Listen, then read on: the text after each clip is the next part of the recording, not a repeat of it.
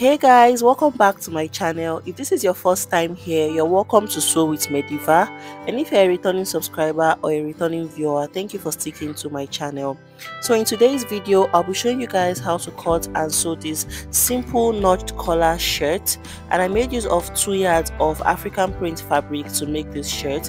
If this is something you are interested in, make sure to keep watching and make sure you watch till the end. And if you find this video helpful, don't forget to give it a thumbs up, leave a comment, subscribe to my channel and share to your loved ones. So I made use of 2 yards of this beautiful African print fabric, but you'll need more fabric if you want your shirt longer than mine. You're also going to need your pattern paper because we're going to draft it on the pattern paper first before we transfer to the fabric. You'll need your ruler, your tape rule, your scissors and your markers. So we're going to start with the back panel. And we'll be drafting it out on the pattern paper. So I have my paper here and it is not in a fold of 2, it is opened just as you can see. So I'm starting from one edge of the paper, and the first thing I'm going to do is to draw out a starting line, which is going to serve as the shoulder line for this shirt. So from this shoulder line now, I'm going to come down to the full length of my shirt. So I want my shirt to stop directly on my hip line, which is 24 inches. So I'm going to come down by 24 inches from the shoulder line. So if you want your shirt longer, you can do 26 or 27 inches. It just depends on what you want. So after marking, I'll go ahead to extend the lines this way.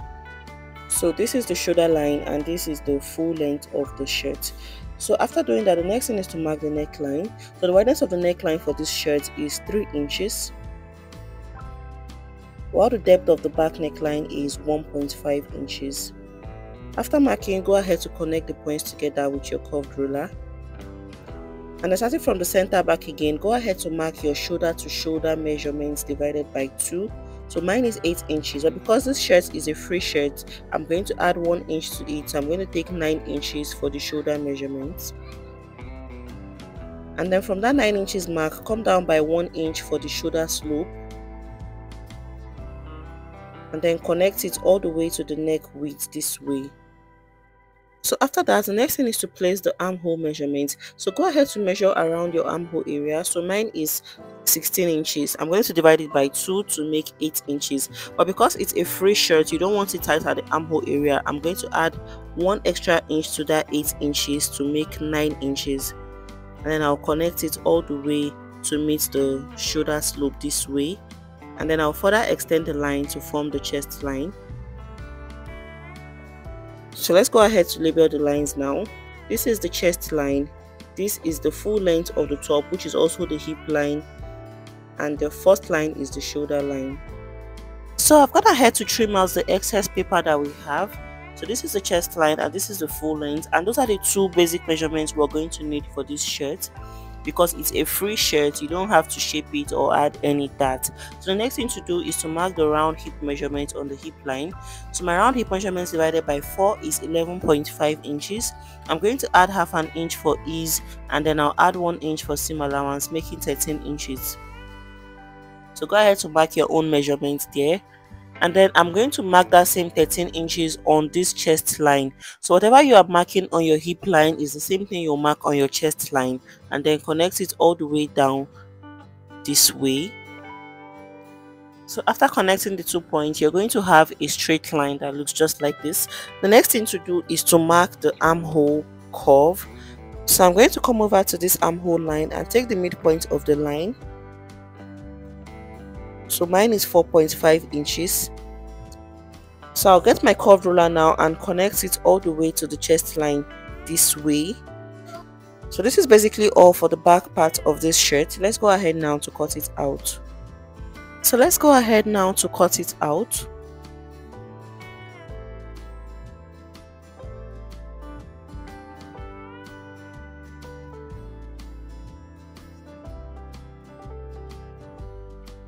So after cutting out, I'll label this as the back, and when I'm cutting on my fabric is going to be in a fold of 2, and this center back area will be at the closed angle of the fabric. So we're moving now to the front part of this shirt. So the front is different from the back because of the collar. So the front is going to carry the notch collar that we have on this shirt. So because of that, the first thing you're going to do is to come down from the upper part of your paper by 6 inches. And then on this side as well, you are going to take the same 6 inches, or you can do 5 inches. So after doing that, I'm going to then rule out the lines this way. So we're going to need this space now at the upper part and in front of the shirt for the collars. I hope you guys understand. So this line is going to be the shoulder line now, where we'll take the vertical measurement, and this is going to be where we'll have the notched collar, and this upper part is going to be for the collar that goes around the neckline. So from the shoulder line now, I'm going to come down by 24 inches, which is the same length I used for the back panel. And then I would further extend the line. So note that you can make your shirt longer, it just depends on what you want for yourself. So after marking out the lines, this is what we have. So this first line is going to be the shoulder line, while this is going to be the hip line and the full length of the top. So like we did with the front panel, I'm going to come over to the center front now and mark the neckline. So the wideness of the neckline is still 3 inches, while the depth of the front neckline is also 3 inches. And then I'll go ahead to use my curved ruler to connect them together. After that, I'll come over to the center front again and mark the shoulder to shoulder measurements divided by 2, which is 8 inches plus 1 inch for ease, making 9 inches. And then come down by the shoulder slope of 1 inch and then connect the points together. So we're just repeating the same thing that we did with the back panel. So come down by your round armhole measurements divided by 2 and add 1 inch to it. So mine is 9 inches, and then I'll connect the points together as well, and then further extend the line to create the chest line. So after that, I'll go ahead to place the round hip measurements divided by 4, add half an inch for ease and 1 inch for seam allowance, making 13 inches, and I'll place that same measurement on the chest line and then connect the points together. After that, I'll mark the armhole curve. So get the midpoint of the line and then use your curved ruler to connect it all the way to the chest line this way. So this is all for the bodies of the front. The next thing we want to do is to work on the notched collar. So before we draft out the collar, go ahead to extend this chest line all the way to the center front this way. And then the next thing we want to do is to mark the button allowance. So remember that this shirt is going to have button in front. So I'm going to come out by 1 inch from this chest line. I'll come out by 1 inch on the lower part and also extend the neckline by 1 inch. And then I'll go ahead to connect all the points together this way.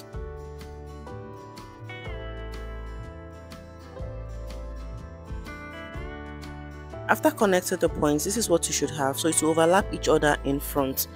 And the next thing to do is to mark where you want the flap to stop. So I want mine to stop directly on the chest line.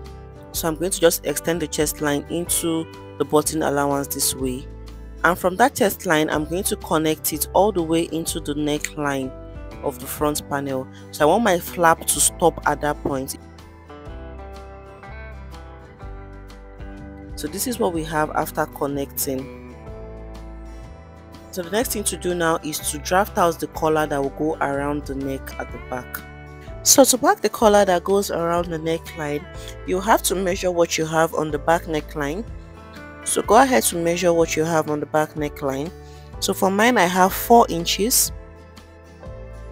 So I'll take that 4 inches that I have and extend from the shoulder line. I'll extend it by 4 inches in the form of a slanted manner, following that same line. So it's a bit slanted. I'll just come up by 4 inches. And then I'll use my ruler to connect it all the way to the neckline this way. So after connecting, you should have something that looks like this. So for this collar to sit well at the back, you're going to come to this line and just come out by 1/4 of an inch. So after marking that, go ahead to use your ruler to just blend it into the line this way. So you're going to disregard the old line. After that, the next thing is to determine how wide you want your collar to be. So for mine, I made use of 3.5 inches. So I'm going to come out from this line and just extend it by 3.5 inches. So you can see that the tape rule is still not straight, it's still in the form of a slant. And then I'll use my ruler to connect it all the way down this way. So after doing that, you should have something that looks just like this. So after that, I'm going to come up to this button allowance on the neckline and then come up by 0.5 inches. So from that 0.5 inches mark, I'm going to now connect it to this point to form a slanted line this way. So just follow what I'm doing in the video. So after connecting the 2 points, this is what it looks like. So right now I'm going to use the curved part of my ruler to just connect all the way up to the collar this way.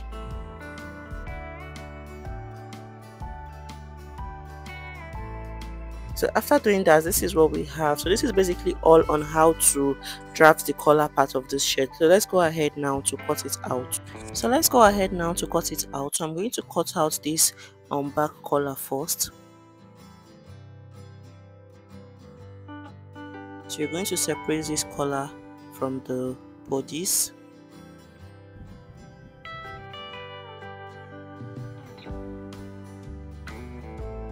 So after cutting out, I will then cut out the remaining part of the shirt.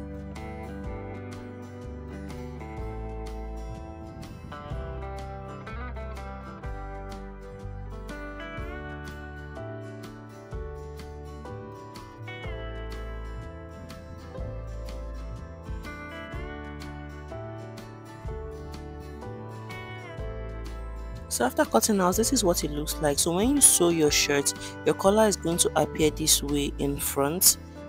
You can see how beautiful. So let me label this as the front, and I'm going to cut out 2 pieces of this pattern, and I'll make sure I have seam allowance of 1/2 inch all the way around it. I'll also do the same thing for the collar and for the back panels. So I have used the pattern to cut out the fabric, and this is what it looks like. So this is the back panel. So I added 1/2 inch on the neckline area, the shoulder area and the armhole, and the lower part I also added 1 inch for folding allowance. So for the front, I have already altered the pattern to cut out the lining, but let me just bring the piece and show you guys. So this is what it looks like before. So I used it to cut out 2 pieces of the front, and I added 1/2 inch all around it apart from the side because we already have seam allowance. And then I altered the pattern to cut out the lining. So we're going to be using the same fabric as the front lining because of the collar. So I came in by 4 inches and extended it all the way to the shoulder. So for the collar, I also cut it out. I added 1/2 inch all around it this way, and this part is in a fold of 2, as you can see. So this is what we have after cutting out. So I'm going to go ahead now and remove the patterns from the fabric so that we can start joining them together. So we're going to start joining with the front part. So I'm going to just open up the 2 pieces together. So it's going to appear this way on the right side. That is why you have to use the same fabric to turn it over. So I'm going to place the fabrics on it right sides facing each other this way. Make sure to iron your hair stay on the lining. So go ahead to arrange yours like this. After doing that, I'll go ahead to join the 2 pieces together. So on this neckline, I'm going to come in by 2 inches. So from that 2 inches mark, I'm going to start and join the 2 together all the way down. Following this mark that I'm making, I'm going to use the 1/2 inch I added to join the 2 pieces together, stopping at that 2 inches mark. I'll do the same thing for the other side. I'll go ahead to just join them all the way down together this way. So I'll take it to my sewing machine and stitch it closed. So when I'm done with that, I'll show you guys the next thing to do. So after stitching down, this is what we have. So this remaining part is where the other collar will sit. So let's go ahead now to notch it and turn it over to the right side. So make sure to push out this edge very well. So after I turn this over, this is what it looks like. So at the end of the day, when you are done with your shirt and you turn the collar, you're still going to have the right side of your fabric. So this is what we are trying to achieve. This is what it's going to look like on the right side. That is why we have that fabric there. So I'll repeat the same thing for the other side. I'll iron it out and show you guys. So after I turned over and ironed it out, this is what it looks like. This is the wrong side. So I'm still going to use my hemming gum to make that other fabric stable on the wrong side. I hope you guys understand. So when you wear your shirt, it is going to appear neatly like this in front. So the next thing we want to do is to join the front and the back panels together. So I'm going to place them right sides facing each other. This way, just go ahead to arrange it on it this way. So you're going to use your hemming gum to secure this fabric at the back, this lining fabric. So I'm going to start with the shoulders. I'm going to join them together using the 1/2 inch allowance I added.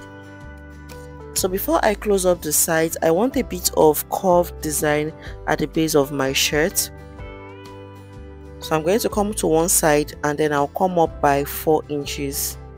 So you can make yours higher, just depends on the length of your shirt. So since my shirt is a short one, I'm going to just do 4 inches and then I'll curve it all the way down to the base of the shirt this way.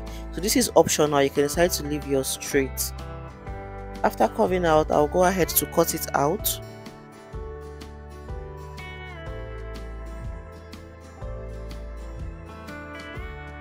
So this is what it looks like after I was done. So right now I'll go ahead to close up the sides using 1 inch and the shoulder, and I'll show you guys. So after joining the shoulders and closing up the sides, this is what the shirt looks like. You can see how beautiful it looks already, and you can see that the button allowance is overlapping on each other. So let's go ahead now to work on the upper part of the collar.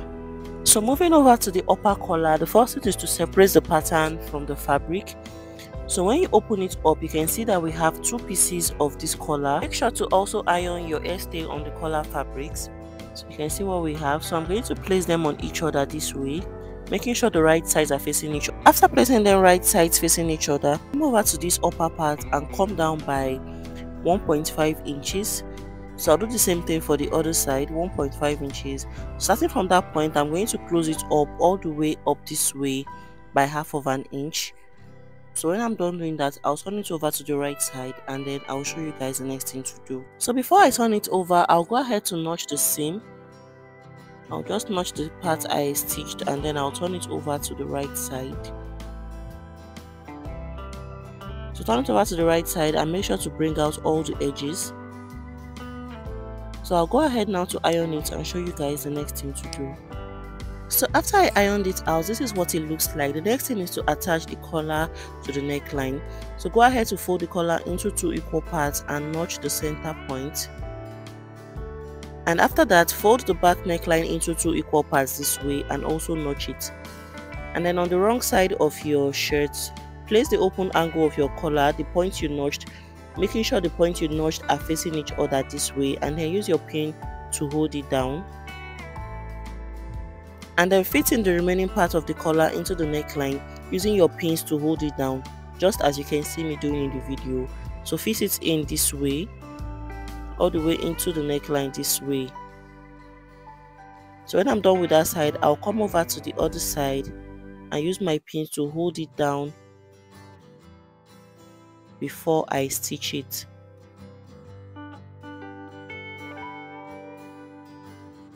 So make sure you fit in all the open part of your collar into the neckline this way.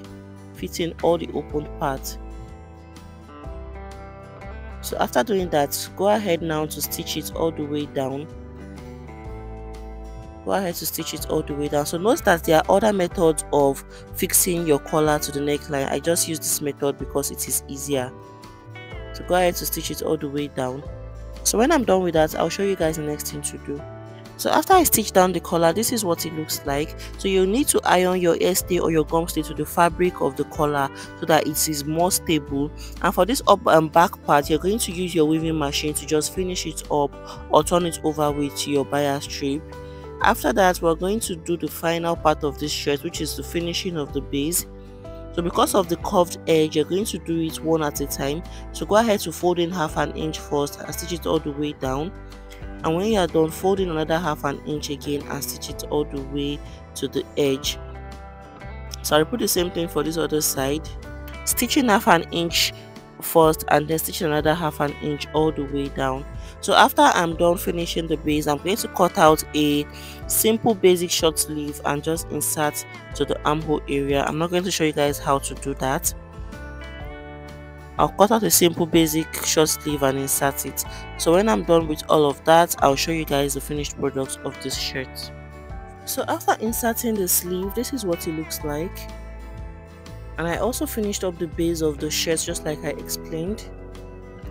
This is what the back of the shirt looks like. You can see how beautiful it looks. So I'll go ahead to insert the buttons and create the appropriate buttonholes as well. So this is what we end this video for today. I hope you found it useful and I hope you learned something new. So don't forget to give this video a thumbs up, leave a comment, subscribe to my channel, share this video to your loved ones, and I'll see you guys in my next video. Bye.